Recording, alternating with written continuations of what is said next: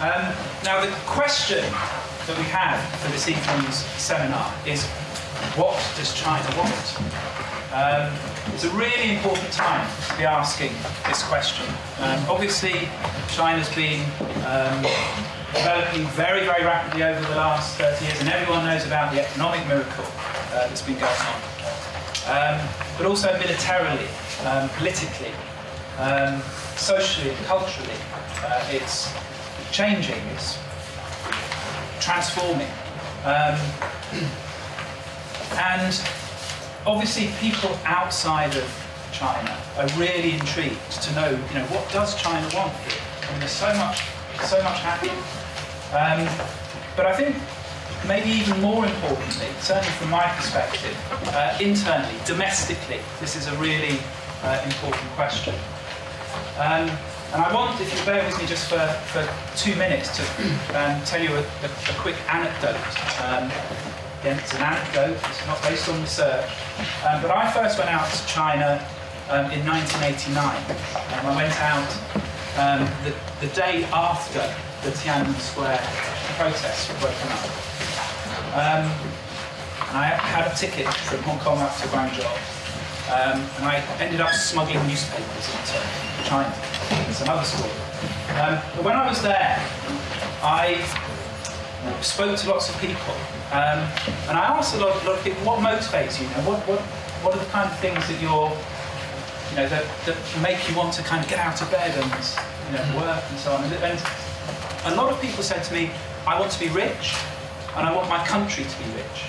And I thought this was very interesting, because it kind of summed up in a way what I felt was quite important at that time, this idea that through individual endeavour, there's a collective good.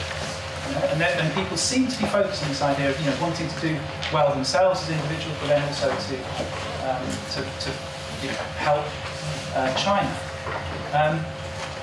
Fast forward a couple of decades. Now I'm a business school professor and kind of going out and doing lots of work in China. I asked the same question to people, and typically the response that I got back was, I want to be rich. That was it. And again, this makes you kind of think, so where's the collective kind of consciousness gone? We won't dwell on that. Most recently, so in the last 2 or 3 years, I asked the same question. And you say, what motivates? People say, I don't know, really. I think I want to be happy.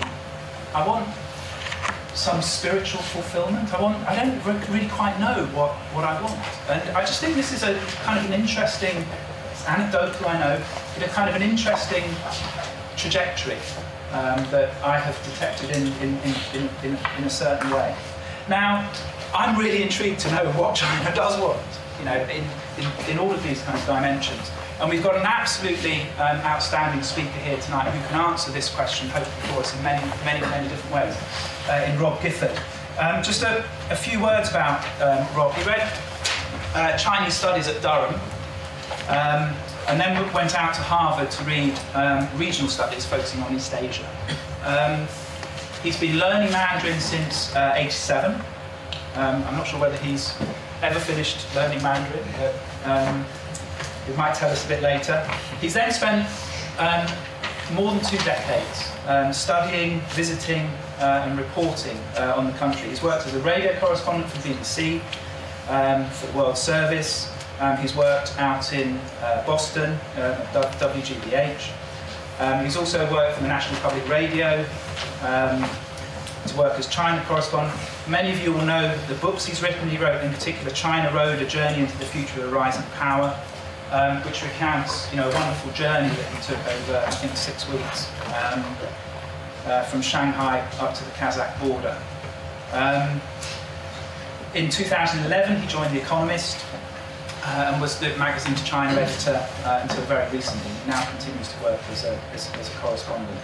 Rob will get up in a minute and talk, but before he does so, I also just want to say a few words of thanks to the people who've actually made this seminar possible, in particular the Kirkwood Foundation and CRCC Asia. Tom Kirkwood is over here, and I'm going to invite him up in just a second. Read Oriental Studies here and wrote a dissertation on China's oil and gas development strategy. Subsequently, he's had an enormously successful business career in China, and I won't go through all of the things, but the list is too long. But he's had a huge impact, I think, on trade and so on over the years. He's a board member of Sina Geophysical, a shareholder in Nippei, and so on and so forth. So very, very interesting. For the students here, if you want to speak to someone who knows what it's like, please, speak to Tom afterwards. More recently, the Kirkwood Foundation has been involved in lots of very important charitable endeavours, and we're very grateful for this being a part of that whole thing that's going on. But CRCC Asia is also funding internships to encourage people from around the world to go to China and actually to work there and experience what's going on. And I'm going to hand over to Tom because we've got an announcement about some of the internships that just been given. Thank you.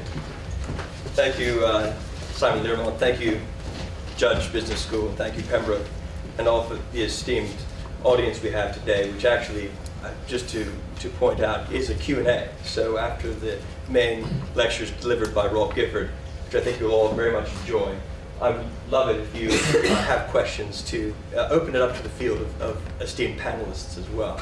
So I'm Tom Kirkwood, and I was lucky enough to receive a first-class education without a first-class degree here at Cambridge, but made my way out to Asia.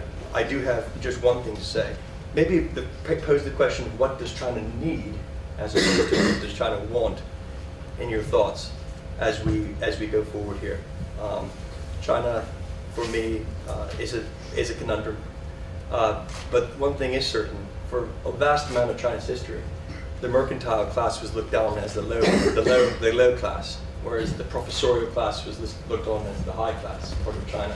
And whether that still exists, and whether that essence potentially could be built upon as a foundation as we go forward in China, might be important for all of us sitting in this room.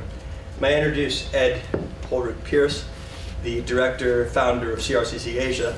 He has a few scholarships to hand out, and then we'll get on with our lecture. Thank you very much. Absolute pleasure to be here, and I won't say it all over again, but thank you very much to the speakers and audience who've made it here today. You should all have CRCC Asia brochures in front of you. We've now been running since 2006 and run definitely the largest, and we like to think the most successful China internship program. Basically bringing students from UK, Australia, America, Canada, and about 65 other countries out to China to gain work experience by placing them in local companies, sometimes multinational companies, in a whole variety of industries. I won't say any more, but we are very pleased to be here co-sponsoring or sponsoring the second China Goes Global lecture. And I did just want to mention that we have last year's scholarship winner in the audience, Patrick, just behind Tom. Patrick is also the co-chair of the Pembroke College May Ball this year. That was a all the tickets are sold. But most importantly, I do have some announcements of this year's scholarship winners. We have managed to increase the pot of funding a little bit, so we are now able to offer one Pembroke designated position, thanks solely to the Kirkwood Family Foundation, and one university-wide. So, if I could first ask if Jess Farmery is in the audience. No. As a photographer, you've got to come up and shake my hand now. And maybe at the same time, Samuel Barr could come up and...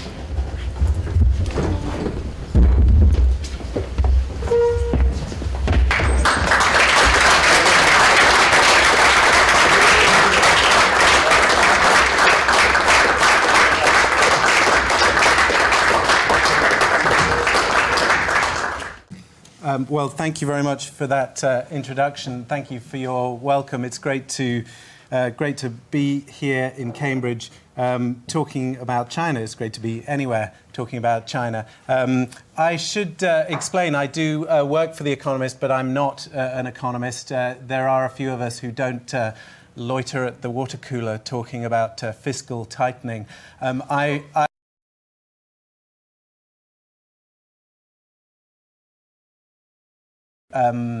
Write and edit pieces about the Chinese politics and society, mainly, of course, where that intersects with the economy. But I was slightly daunted when I heard I was coming to the Judge Business School that you were all going to be throwing really difficult questions about the internationalization of the renminbi at me. Please don't, or you can try. In fact, what I am going to talk to you about is not the complexities and of China's financial system, nor the sort of details of the Chinese economy, but to stand way, way, way back and look at China much more conceptually, much more historically, and to ask this big question: what does China want? Very much based on a big article I wrote for The Economist called "What China Wants," which came out last year. Before I moved on to writing about Britain. I'm now on the Britain section, and in fact, I wrote the piece, I can admit this here, I wrote the piece saying that Cambridge is better than Oxford, which you may have seen in the last few months. When we talk about China, a lot of the question about what China wants comes within the context of this sort of fear that China's taking over the world. A lot of it is fear. There's always been fear of China, going back to the sort of yellow peril of Fu Manchu and the sort of racist approach to the whole of the rest of the world, but to China in particular, in the way that China was seen, this sort of fear of what China was going to do, and to some degree that still persists, that China is going to take over the world. Having spent a lot of time in China, living in China, 7 years as a correspondent in China, you sort of feel a lot of that is rather overblown. I always feel the closer you get to China, the less you feel that China is going to take over the world, and the more you feel that it'll be a miracle if it holds together until nightfall.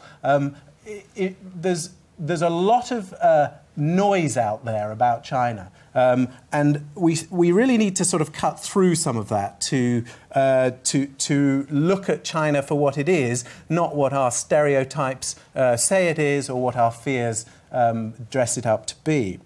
And a great place to start, any historians here will know about the visit of Lord Macartney in 1793, who showed up in China to try and open the China market for trade and was told that China did not want anything that he had. He brought all sorts of gifts from George III, and China didn't want anything. They said, get lost, and it was like a red rag to the British bull, really, because, of course, the next 50 years were spent trying to prise open the China market. If you fast forward 200 years from there, you find yourself in a situation where China has gone very much from not wanting anything that we have to wanting a lot of things very much. Wanting to be engaged internationally, wanting to have resources, and wanting to re-establish the place in the world that it lost as it declined in the 19th century and was semi-colonized. So really at the heart of this question, and it's a very important question to ask, that Simon asked, who are we talking about here when we say, what does China want? We're talking very, very broadly.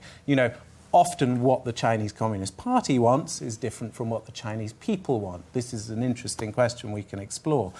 But broadly speaking, at the root of everything that China is doing, everything that we see in the South China Sea, in its relationship with Congress, in its exporting, in its investment, everything comes from the root of wanting to restore the respect that it believes it deserves, and that was destroyed by the arrival of the colonial powers in the 19th century.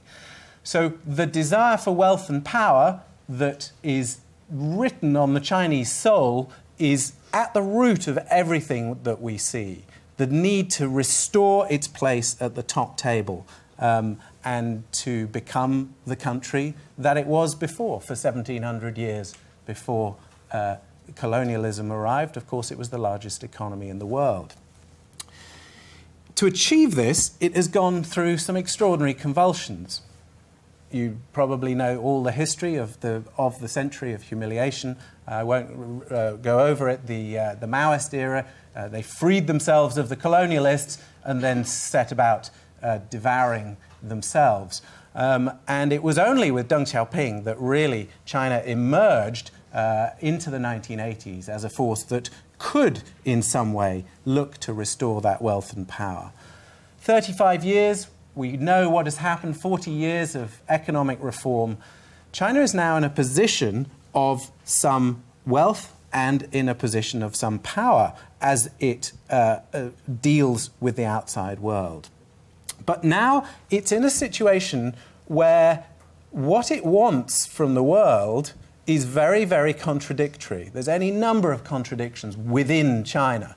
But there's also these contradictions at the heart of what China wants.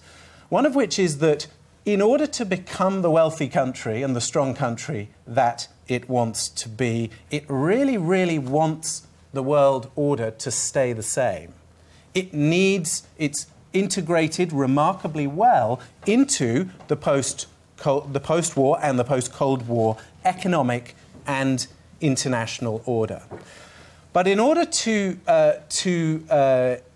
get the wealth and power and the respect that it wants, it also needs that world order to change. So we have a real contradiction at the heart of where China is, that it wants everything to stay the same so it can continue to grow economically, while wanting everything to change so that it can have more influence on the level of the amount that it believes it warrants. And this contradiction could be leading us into some kind of collision.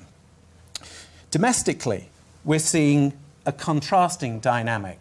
It wants everything to stay the same politically.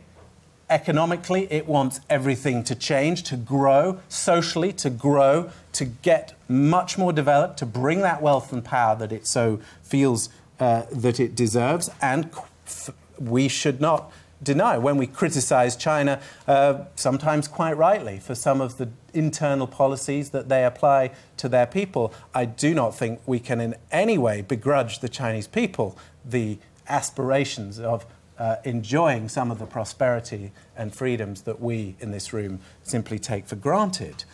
But there is a contradiction here as well, because domestically they want everything to change socially and economically, but they do not want it to change politically.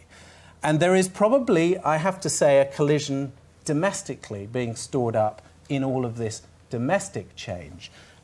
So two collisions that could be in the works as we see China trying to fulfill what it wants to be and what it believes that it should be.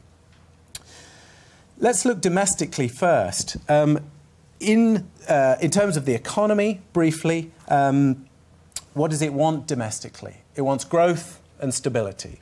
Those are the two things that it wants, growth and stability. The push for growth, of course, has sometimes led to instability. Making people richer sometimes often makes them happier and less likely to do unstable things. But one of the great fault lines that goes right the way through the heart of China is the inequality gap. The gap between the rich and the poor that is making the losers of economic reform very, very angry. So there are frailties as well as strengths. We've got the Industrial Revolution going on in China. We had a century for the dust of the Industrial Revolution to settle before the information revolution came along, the technological revolution. In China, they're happening simultaneously with about 100 times as many people as we had. So there are these frailties, and economic development has come at a very high cost. So a lot of people are a lot happier, but there's been a very high cost, of course, economically, but environmentally, socially, just humanly, personally, to the people of China, that makes people very worried. It makes people worried, never mind the frailty of the financial system, the lack of transparency, all the economic problems, of regional problems that are different in each part of China, and the fact that you've got a massive empire the size of the United States, controlled very top-down from Beijing. It makes people worried about the economy and that there could be a hard landing and there could be big troubles as a result of the economic slowdown. Personally, even as a non-economist, I'm less concerned about the economic issues. I'm less concerned that an economic slowdown is going to lead to instability. And I think that there is a much greater problem and a much bigger worry to do with China's social and political reform, or lack of it. In the end, the Chinese government is very strong and it has a lot of money and it controls the levers of the economy imperfectly, in a rather sort of very unnuanced way sometimes. But it is there standing behind the economy and able to do what is necessary to steer it in a sometimes a rather indelicate way. The issue with society and with the politics, I think, is much more sensitive and much more difficult and much more likely to lead to problems within China. So what does China want? It wants, the Communist Party wants the economy to keep on growing, and 7.4%, not bad. Most Western countries would give their left arm for that. Even when we talk about a slowdown, it's far and above anything that any Western country is achieving. Domestically, though, politically, what's becoming clear now is what Xi Jinping wants. What he wants for society, of course, he wants the economy to keep on growing, and with all the imperfections and all the fallout and all the blowback and all the inequalities, that looks as though it's going to continue. What he's started now, though, is a campaign, a political campaign, since he came in, that is targeted at corruption, which is a real cancer in Chinese society, that is trying to weed out corruption, and he's gone absolutely flat out to try and go after corrupt people. If he were really going after everyone who's corrupt, he'd have to go after everybody. I'm sorry to our Chinese friends here. I think that everyone, my Chinese friends, all say that all officials are corrupt in China. That's not just the white man throwing stones.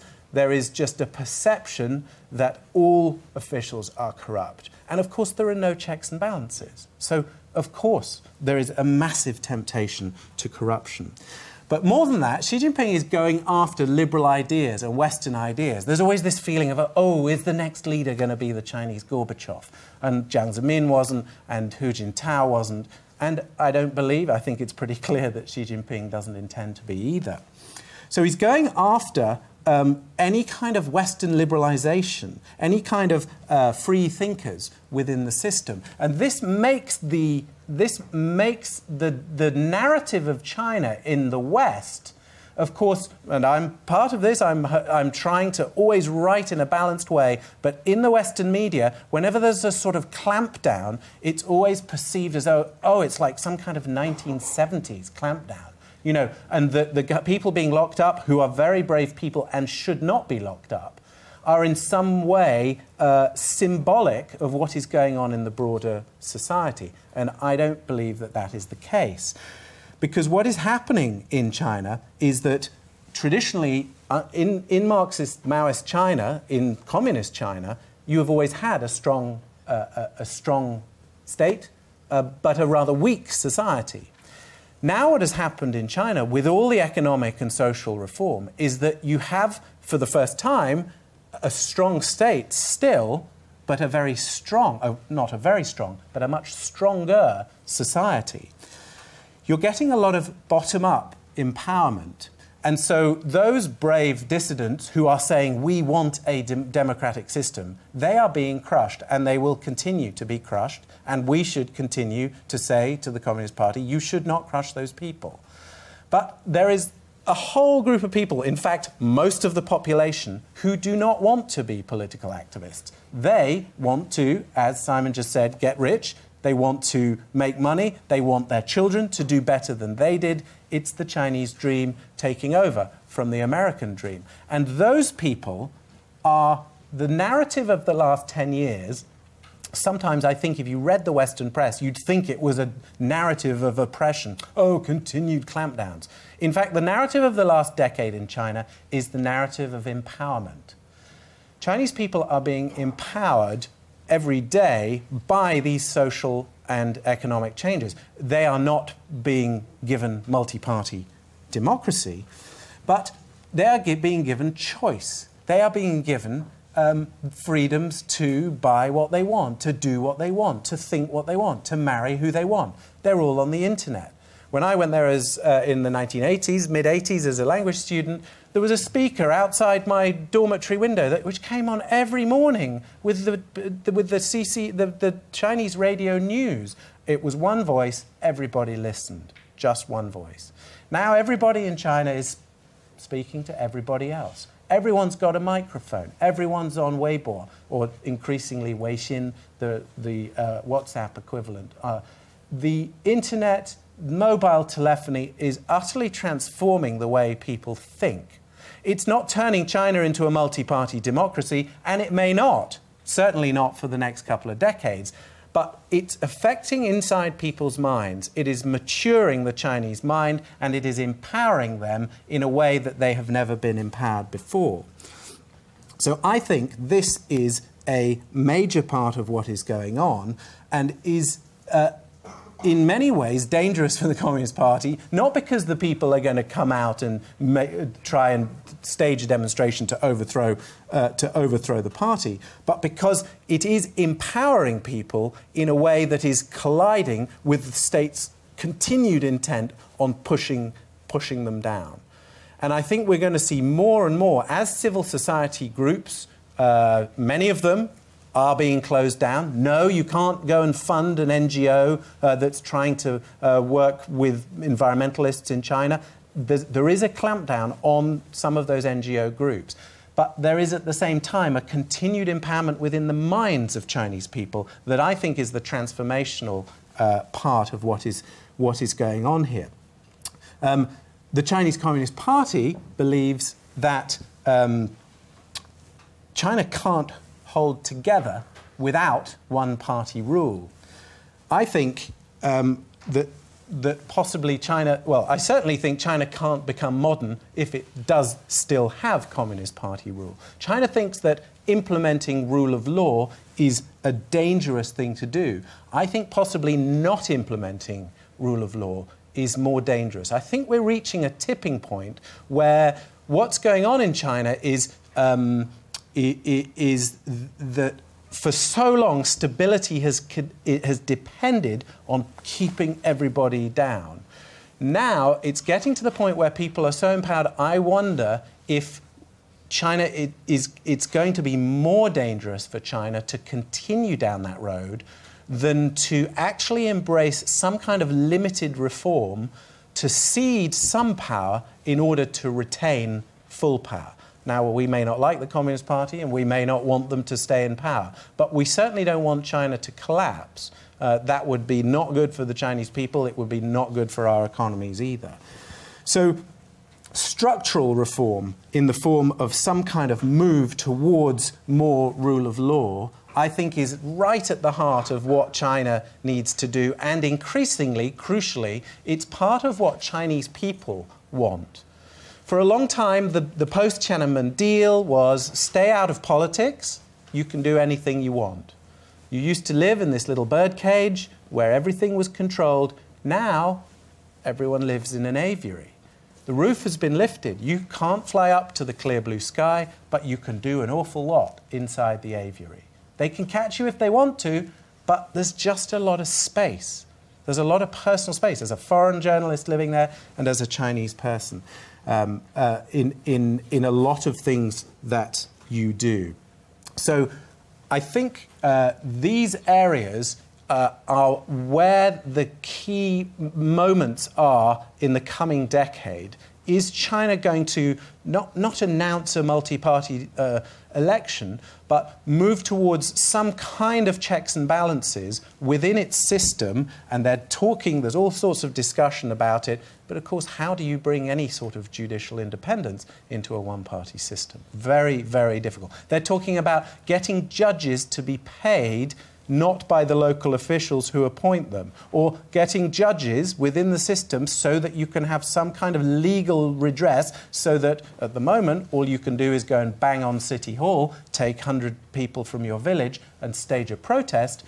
In order to prevent those kind of demonstrations, which they really don't want, I think they're going to need to start to think of some creative ways to deal with the contradictions emerging within Chinese society.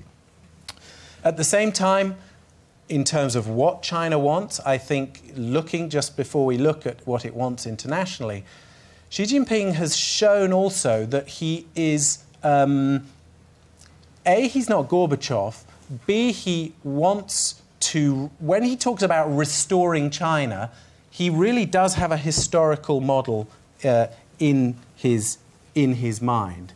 He's thinking about the 18th century, maybe not directly, but he's thinking about the old Qing Empire. This was when China was at its height. We need to rewind the clock 250 years, and that is China.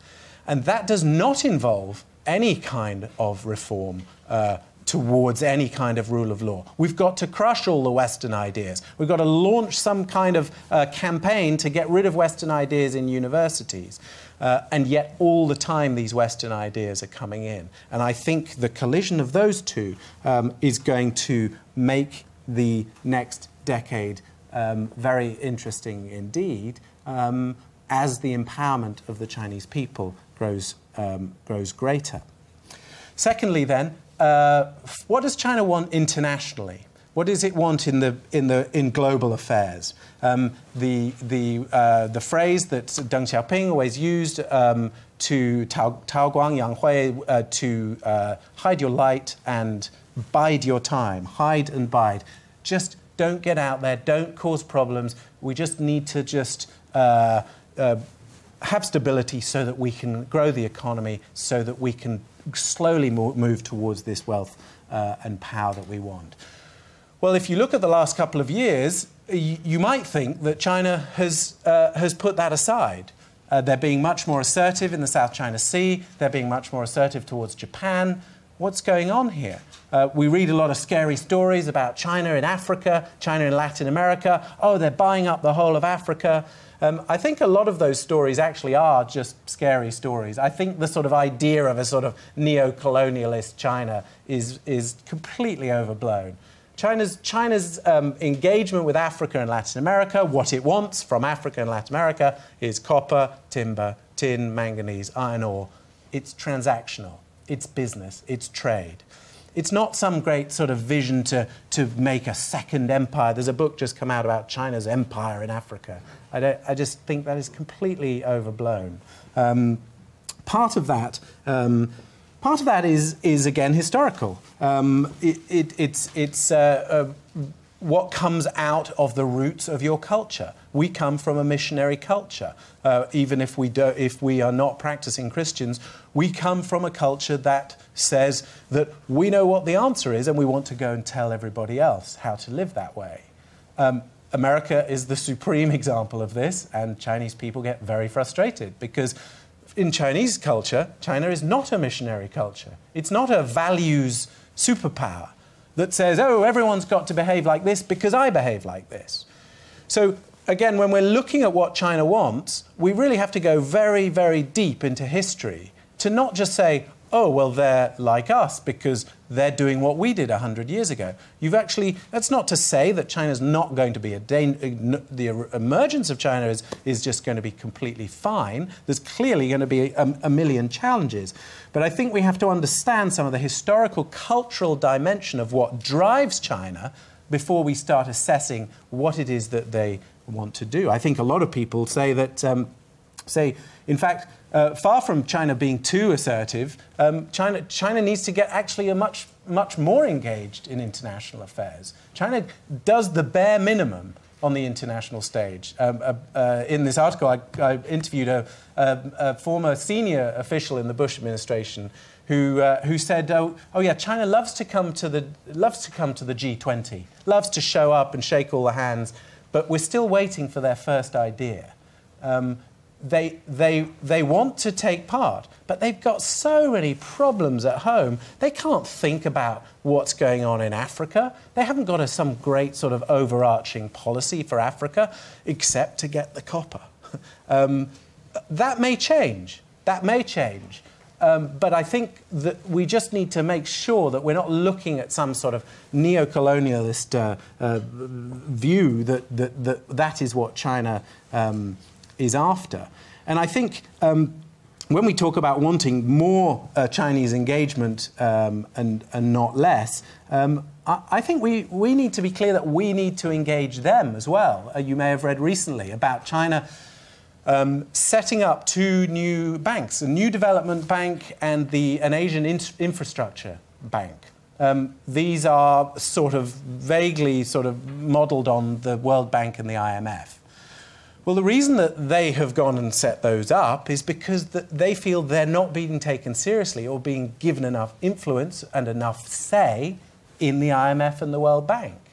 There's a danger that we're saying, stupid China, what are you doing all over the world? But we're not engaging and thinking, hold on, China is soon going to be the biggest economy in the world. Of course it wants more say. Now, we can keep China out and say, no, we don't want communist China in here. Or we can look at China and say, this is a clearly very influential, growing influential country.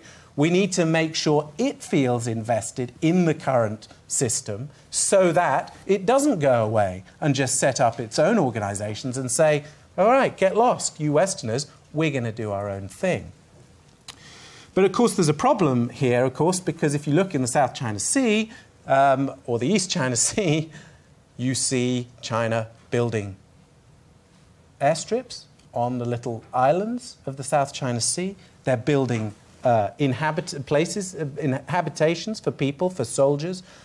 What's going on? There is clearly a growing assertiveness there. I don't think China wants to rule the world, but this comes back again to history. It wants to be the dominant power in the Western Pacific.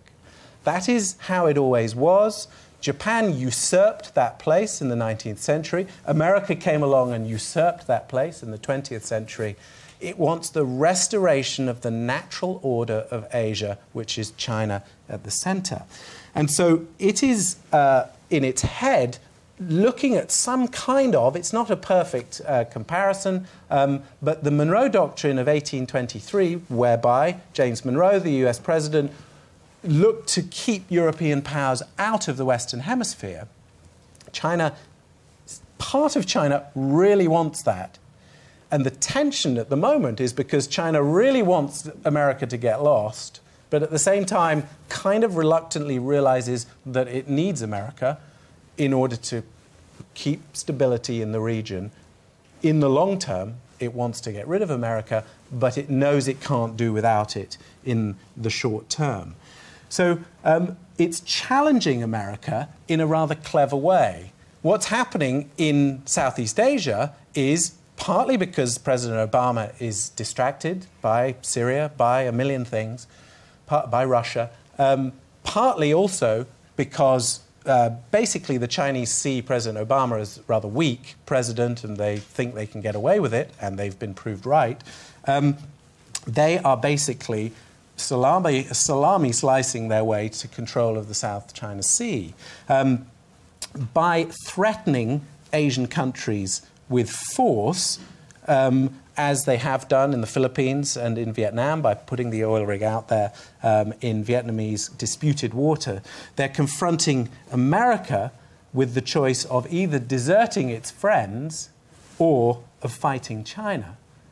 And China and the Chinese are not stupid. They're not going to cross the red line that will lead America to come in militarily. America doesn't want to send in some troops or some kind of...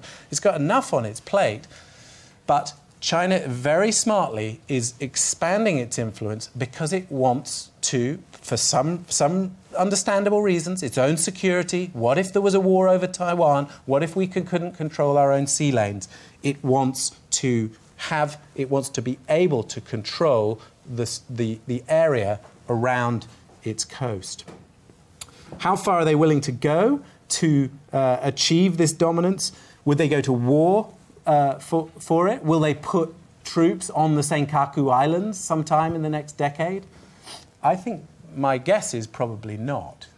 They want this dominance in Asia, but they're smart enough to see that they don't want to blow up 40 years of progress for some islands, even though they desperately want them back. And they see it very much as a long-term project. We can't think more than 4 years ahead in America, or 5 years here.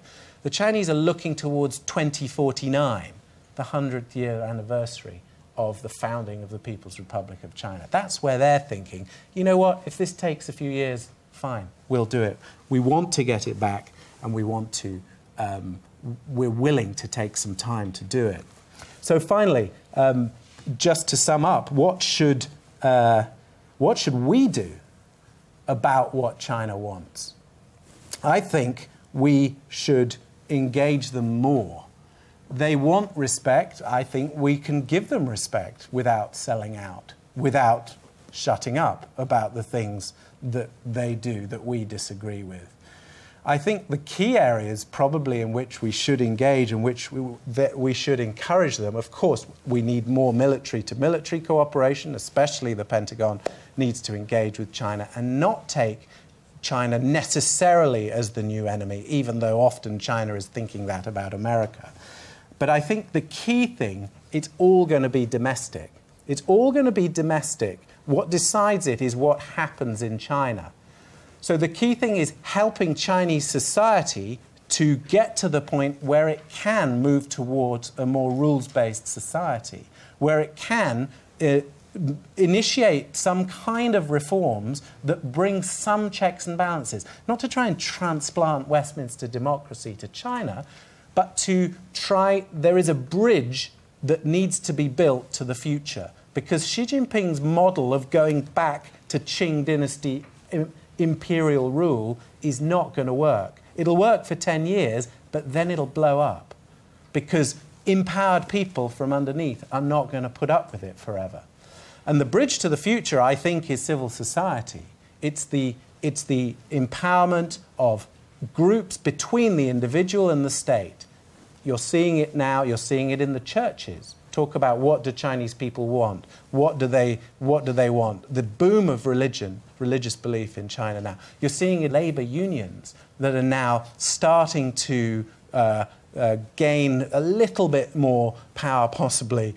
If they're not being allowed to flourish independently, there is at least a consciousness of bargaining rights and how to get more power for Chinese workers. All of these civil society institutions, I think, are the bridge to the future for China that we should be engaging with, and we should be, and interestingly, and this is a whole, we could talk about this in questions, the Chinese government is finding, after 30 years of thinking that these are Trojan horses for overthrowing China, has now found that it can't deal with all the social problems, and how am I going to deal with all the rural children and all the old grannies and the disabled people? We're not able to do that. And suddenly it's finding, oh, there's all these Christians and Buddhists who have set up NGOs to deal with these people. And they're now engaging with civil society and actually funding civil society in order to be able to help these areas. This is, I think, there's a lot of tension on NGOs still, but there is also a lot of empowerment. And I think that is a crucial part for where China wants to go in order to get across the bridge to what the future is going to be. What can China do about what China wants? I put it at the end of this piece that you can read, and it's very slightly sort of esoteric viewpoint, but it comes back really to domestic reform again. That in the old days, Chinese culture was loved and respected and admired. And what, in fact, you have now is that there's a lot of admiration for China as a development model, but there's not a lot of admiration of it as an attractive civilization. So China has this extraordinary civilization. It has an extraordinary culture dating way back thousands and thousands of years. I think it's difficult to restore that, though, of course, and this is the classic Western liberal viewpoint, but I guess I'm, in some ways at least, a classic Western liberal. You can't achieve that in a one-party state. You can't achieve creating the soft power. The soft power China is trying to generate with its Confucius Institutes and its top-down soft power, that isn't soft power if you're trying to implement it from on high. It needs to get back to rediscovering its attractiveness as a civilization.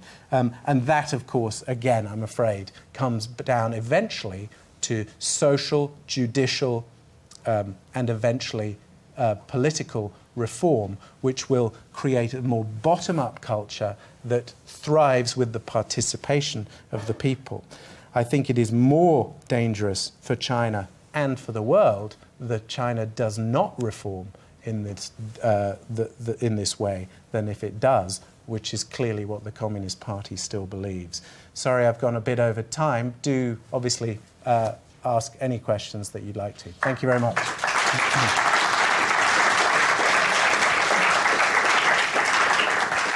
And it's great to actually have Charles Kirkwood, who is a very eminent and practical business person, has plenty of experience in China for a long period now, and it's one of the kind of quite, I think, important American organisations that stood by China for a long time through thick and thin. But also Sir Christopher Hum, who has had a really outstanding career in the Foreign Office, working in Hong Kong and East Asia and so on. And in particular was the British ambassador to China between, I think, 2002 and 6. Yep. So if you wouldn't mind joining us up here. I felt that what Rob said was extremely comprehensive, and I would agree with a great deal of his analysis. Perhaps I was a practicing diplomat in China, beginning actually during the Cultural Revolution, going a long way back. And more recently, as you heard, I was ambassador. So perhaps I can just say a couple of things about experiences I had, which very much chime with some of the things that Bob was talking about. In my professional encounters, I was struck how frequently the subtext was respect. When we had major encounters between political figures at the top, when we had state visits, when we had visits to Britain, when my American colleague had visits to Washington, we were each independently struck by the fact that what mattered, what was first and foremost in Chinese minds, was not the substance of the visit, but it was about the imagery and the appearance of the visit. Was it going to be a state visit? Was there going to be a band? Was there going to be a guard of honor? How large would it be? How many motorcycles would accompany the motorcade? In other words, it was very much about ensuring that China was projected as a great power, as a major power, and as an equal with the power with which it was doing business. Equally, respect underlay other things. If I think about the occasions on which I was summoned to be talked to by Chinese leaders, it was very often about things which were not, in fact, international affairs, but they were about an expression of the Chinese sovereignty and ways in which it was considered that these might be a threat. So if I was summoned by the foreign minister and not one of his underlings, and if just to rub it in, it was done at an antisocial time of day, I knew it was not going to be to talk about the Middle East. It was going to be to talk about the travel plans of the Dalai Lama. Again, it was about ensuring that China was treated in a way which was consistent with its own conception of the extent of its sovereignty, which I found interesting. At the time that I was there was underground a debate going on, which has surfaced since, about really whether an activist diplomatic stance was in China's interests or not. And there were respectable people, diplomats, writing academic papers saying, no, we shouldn't. It's all a trap. It's a trap to enmesh us and to limit our freedom of action. Now I think it is clear that there is going to be a more activist diplomacy. If you look at the sort of slogans that there are about it now, it is all about cooperation, win-win, joint security.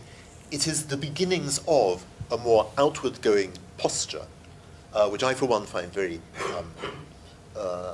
encouraging as far as the rhetoric goes. We have to see whether that now matches up to China's activity on the ground. But I think there is, as Bob said, as Rob said, a terrific ability to engage with China. China has a huge amount of contribution to make, and it is now a matter of engaging that, making space for China, finding room in the institutions for China to exercise the weight that it deserves. And I think then there's a great deal to be offered to diplomatic activity in the world. I first went to China in 1985, leaving an American delegation invited by the Chinese to help them in their oil and gas concessionary law. I'm in the oil and gas business. I am a businessman. I have to give my comments on what I thought was incidentally a wonderful presentation. I do not speak Chinese, unfortunately.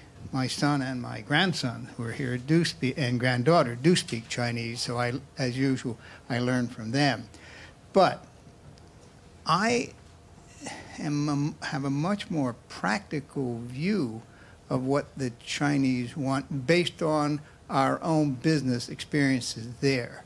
And that is that they want continuous, significant economic growth. They are very focused on technology, and they believe that technology will play a very important role in not just in China, but in all the many things that the world is facing, from the environment to immigration. I'm an American, though they're hot issues in our election right now. What was the largest public offering of any company ever in the world in the New York Stock Exchange this past September? Alibaba, $25 billion raised. There's never been a public offering anything like that. And they have a subsidiary, Alipay, which is transforming payments in China. They're leapfrogging in the area of technology. Alipay is a way for people to pay their bills, but not only that. If you have an Alipay account, you can buy a stock market or retirement funds. You can earn more than you earn in a bank. It's an incredibly big leap over what are problems in the West. I won't go on except to make this point. I sit on a board at Columbia University. You would be astounded at how much of the research being done in New York is done by Chinese nationals. There's hardly a paper published in the field that I'm involved in that doesn't have a Chinese researcher, or even in oil and gas. If you read the Oil and Gas Journal, many of the technological advances in that journal are done by mainland Chinese. So what do they want? I don't know what they want as far as social. I don't know what they want as far as the individual rights. I know two things they want. They want a booming economy to continue, and it is continuing in almost every field, and they want advancements in technology which are continuing wherever you turn, whether it is medicine or whether it is oil and gas, the two fields that I am involved in.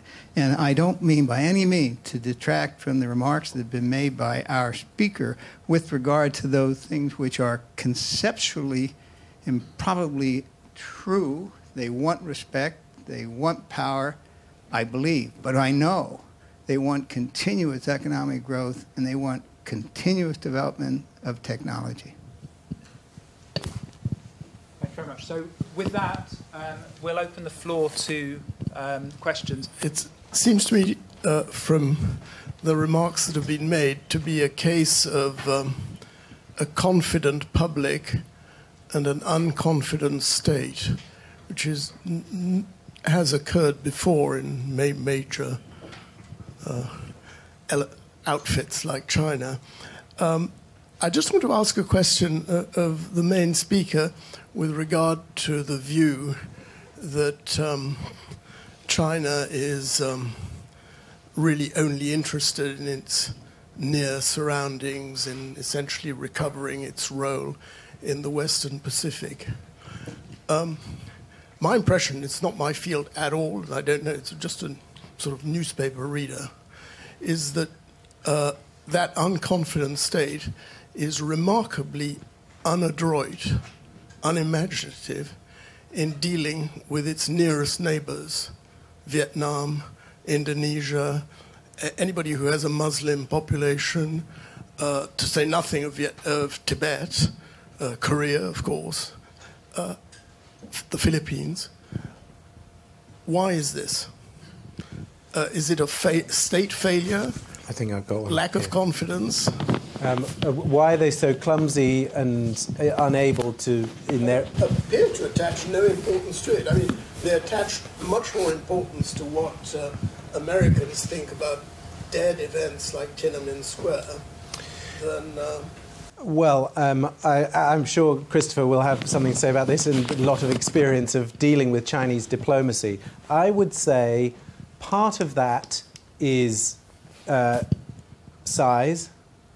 Part of it, it came out, there's a famous incident where the Chinese foreign minister was caught on record saying, getting angry with America, Hillary Clinton, but also with the ASEAN countries, where he said, well, China is a big country and you are all small countries, and that is just that.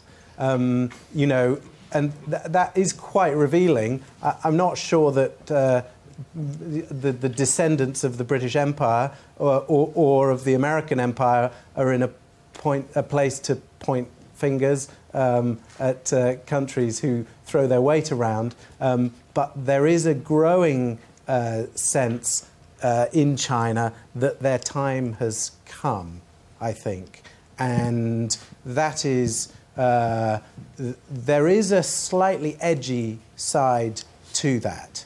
I don't think they are not nearly as colonialist. I mean, there's a whole question of Tibet and Xinjiang and whether they are historically part of China. But the Chinese, although they are not setting out to go and colonize Southeast Asia, they do have a very large chip on their shoulder. And so there is a narrative of victimhood that is very deep in the Chinese psyche. And so part of what is happening now is overturning that whole 200 years of being the victim. And I think that translates into a sort of chippiness and a sort of rather blunt instrument approach that, okay, we're here now, we're big, you little countries can just shut up. I think it's what comes with, you know, suddenly going from being an 11-year-old to suddenly being 6'4" as a 13-year-old, and you don't know what to do with your newfound power. You used to be bullied, but now you're bigger than all the other people, and you're sort of throwing your weight around. You don't realise that throwing your weight around gets everyone else to gang up on you. I think all of that is sort of is part of it, and I think there's just an inevitable sort of any power, emergent power, Germany, Japan, sort of starts to sort of shake the order a little bit. Christopher, you may have some insights into lack of adroitness.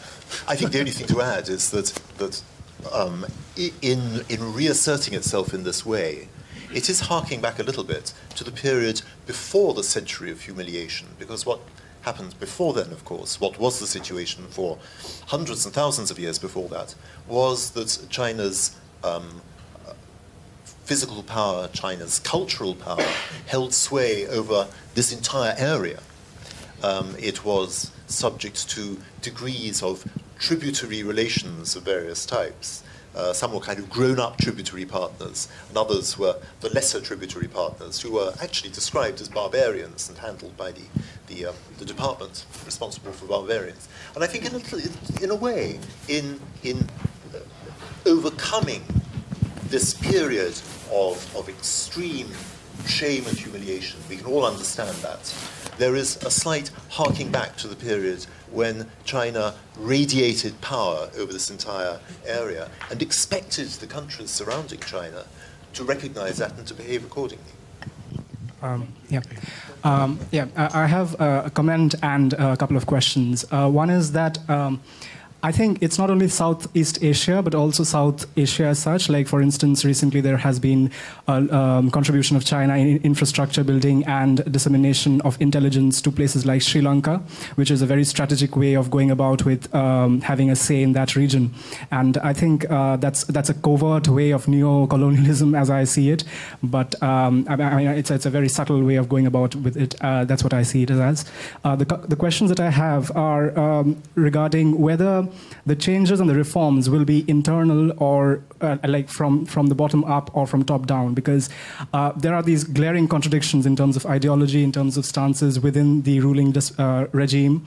There is the communist faction which is there, and there is a very significantly right-of-center factions which are present at the moment. So do you think that it will be from the provinces or from the top, from the bottom up that these reforms will come about?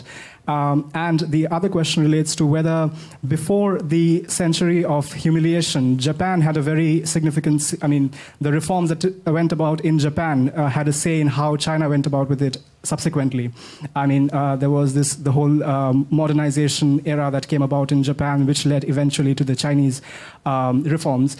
Do you think there will be a repeat of that, in a manner of saying, in this modern era? Because I think that could possibly be one of the reasons for stimulating and catalyzing that kind of a reform. In Japan or in China? In China, looking at Japan, I guess. I don't see China harking back to the way in which Japan went about its own modernization. I think China has simply gone too far along its own course. I think also that China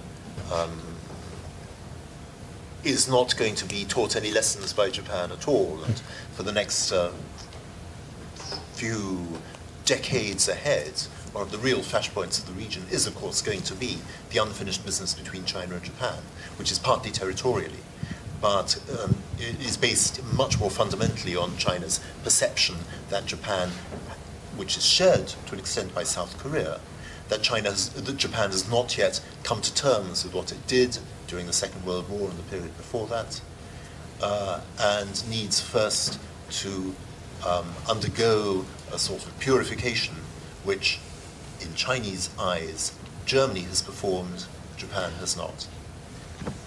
I would agree with Christopher on that. I mean, basically, if you're talking about the Meiji Restoration, what happened in Japan, essentially China has eventually done that.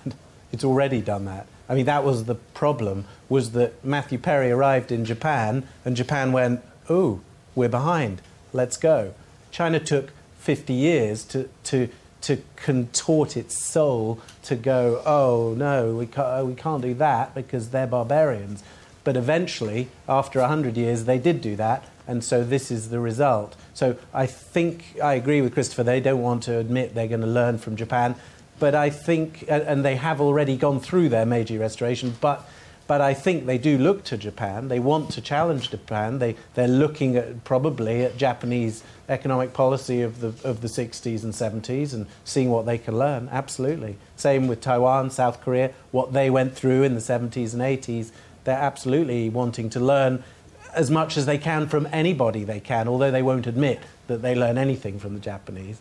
In terms of neocolonialism, I think we just, I mean, it's to do with definitions. I think strategic engagement by China in Sri Lanka is not neo-colonialism. Helping to build a port in southern Pakistan is also not neo-colonialism.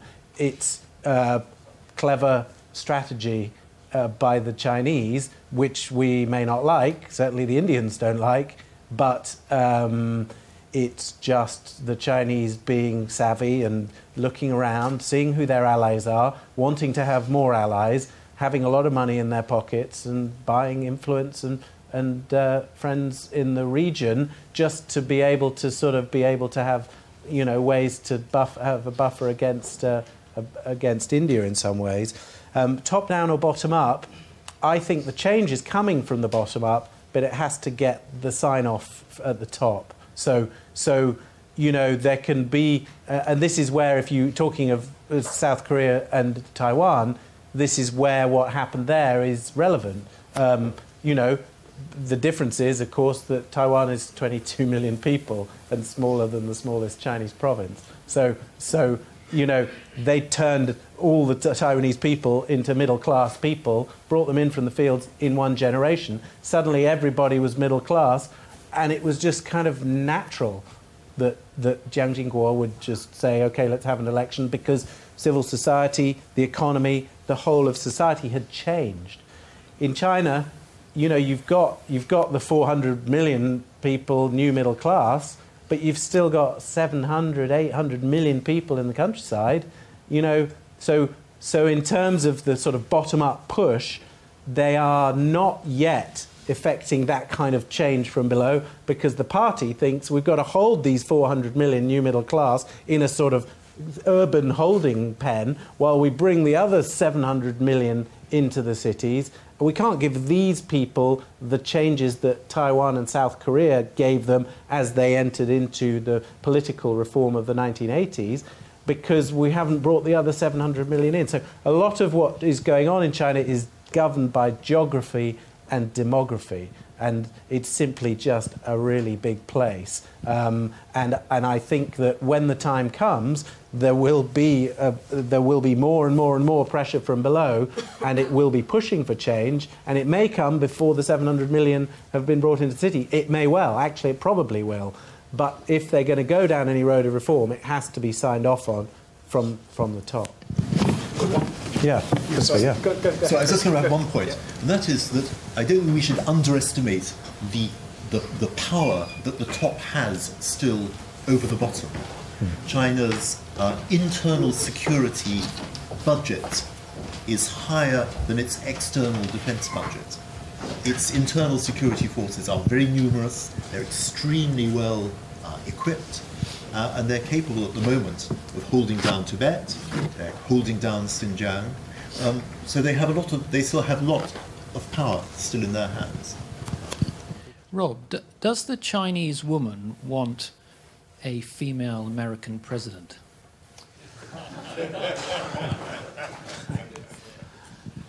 Questions I wasn't expecting. I think the Chinese woman, in as much as I know what she is thinking, I think would be rather intrigued by a female American president.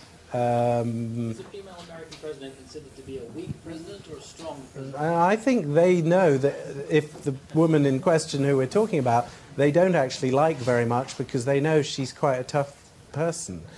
Going back to the Women's Conference, when Hillary Clinton was at the Women's Conference in Beijing in 1995, where she really was very tough and has continued to be tough on China, I think they see, I mean, just to broaden your question a bit, I think they see I think they probably, one of the reasons what's going on in South China Sea is going on is because they see Obama as quite weak, that the pivot doesn't really amount to anything, and they see either Hillary Clinton or a Republican coming down the pike, and either of those two choices is probably going to be tougher on them than Obama has been. As far as the sort of the women's point of view is concerned, what's the broader point to make about that? They would. Do they have a force? I mean, you talked about civil organisation, Yeah. and you didn't mention women at all No. in your talk. Which do they play? You don't see them at the higher level? you don't, but if you took away the wealth differential, which is no small thing, I think I would rather be a Chinese woman than a Japanese woman. In terms of their status and their participation in society, some of our Chinese friends, I'm sure there's some Chinese women in the audience, or people who've been to China might disagree. Chinese women really participate. They are really, I mean, Chairman Mao destroyed China, but he did two good things. He raised life expectancy, almost doubled life expectancy, and he said women hold up half the sky, and he set about making sure they did. Chinese women have many problems, and a lot of actually the old masculine sort of macho domination of society is now re-emerging now that communism is in decline. And that's causing a lot of problems in terms of domestic violence, in terms of all the problems that all societies have. But Chinese women are a real force, and you don't see them at the very highest levels, but they really participate in Chinese society. Charles, do you have an American perspective on this? Well, I find it the most intriguing and unexpected question. I do believe, though, that American politics, particularly presidential politics, has never really focused on foreign policy. It has not been an issue in our elections. I personally think that is going to change. I think there's significantly more interest, partially because of the Middle East, but there's more interest in the foreign policy in this election. As to, I mean, I'm not going to make any predictions about what's going to happen. I just don't know whether the Chinese ever even think about that question. But I certainly agree, Robbie, with your comment about the strength and position of Chinese women.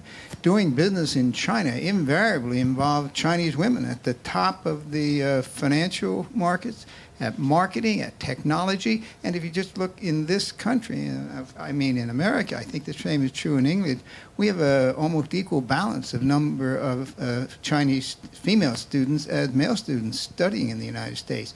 So, Ian, I know your question was a little bit facetious, but my answer is that the role of Chinese women is very emancipated and very powerful. So I don't think they would think it terribly surprising if we had an American woman president. Thank you so much for your talk. This is very enlightening and illuminating. I just have two quick questions. One's about the Chinese economy as far as its global impact is concerned, about the economic slowdown that happens globally in the recession. What impact can it have on the manufacturing industry, which is sort of the backbone of China? And does China, as an economy, or does the government in China have an alternative to that manufacturing industry if it collapses and that external demand for Chinese goods sort of erodes away, with a lot of countries looking internally? And can China come up with an alternative to that to sustain the economy? And the second one is about the overall issue of what China wants and the issue of respect. And does the West and people outside of China think that the demands as far as respect is concerned, is China overreaching, or what they want is practically unachievable in today's context? Thank you. I'll take the first part of the question. Although exports have been extraordinarily important in the growth so far, I think their official policy is to stimulate domestic demand. And they sure as hell have done that. If you go to China, and take, for instance, the number of cars sold in China exceeds the number sold in America already, and the future demand. So I don't think that's sort of an important trade-off.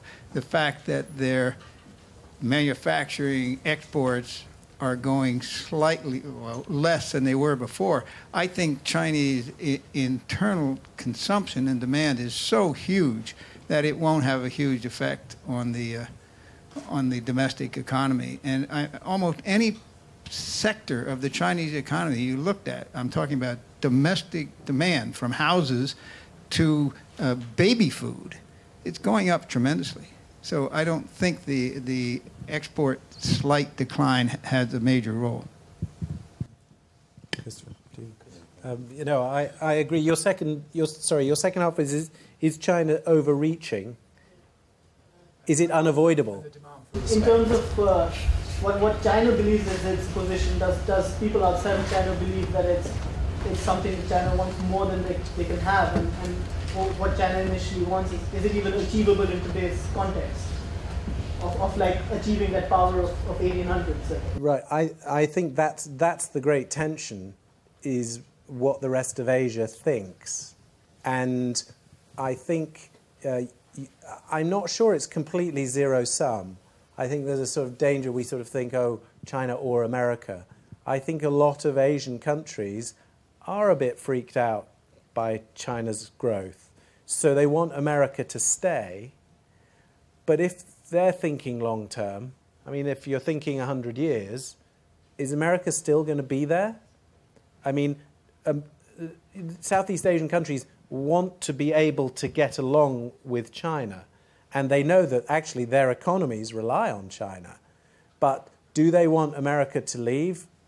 Absolutely not. And so they're sort of hedging, they're staying close to Uncle Sam at the same time as they don't want to diss China. China matters a great deal, but it's just sort of trying to juggle. It's not even necessarily playing one off against the other, but they are trying to juggle or just balance that dynamic, because undoubtedly, especially because of Chinese activities on the islands and the reefs, they are worried about the possibility of Chinese, I mean, not invasion, but, you know, Chinese sort of assertiveness. And they are small, and China moves its oil rig into disputed waters, Vietnamese waters. You know, China's just big. And so I think there is a great deal of concern, which means that, in fact, America will stay there for the foreseeable future. Could I just add that we've barely referred to India, and that's a very interesting element in the future. You have a country which has a much better demographic profile than China does. In 2 or 3 years' time, it could be growing at a faster rate than China. It is a country which has aspirations of its own, even though those aspirations have not been very significantly realized over the last couple of decades. I think the relationship between China and India is going to be very interesting. They still have a huge area of territory which is disputed between them, which is occupied by India, but is confronted by China right high up in the Himalayas. So that, I think, is one reason why China cannot go back to the 18th century certainties. There is, among other things, there is an India next door which has its own aspirations as well. Thank you. I'll try and keep my comments brief. Briefly to say, my credentials are that I first visited China in 1965 as a student from here. And that was before the Cultural Revolution. So at close quarters, I've seen China develop over many years. And I've also been in China with Christopher as well on a couple of visits. What I wanted to say was China, it's difficult to know where to begin to try to understand China.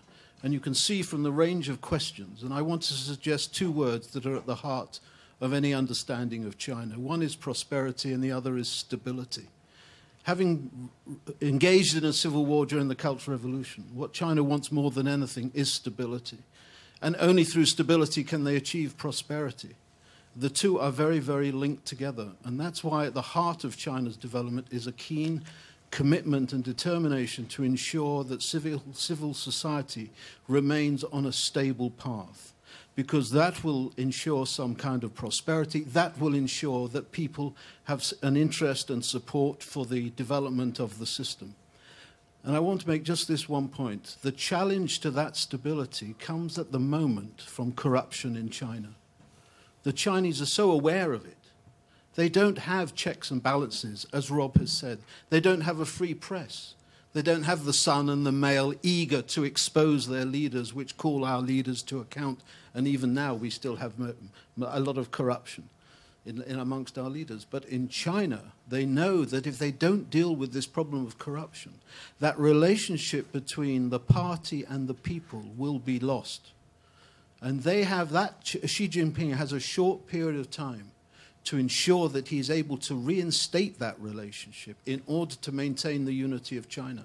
And what he's doing deserves very, very serious consideration, because if he fails, then China really is moving towards instability. Personally, my own view, I think he will succeed. There will be a lot of victims on the way, and there will be an introduction of a legal system based on the rule of law, which to some extent will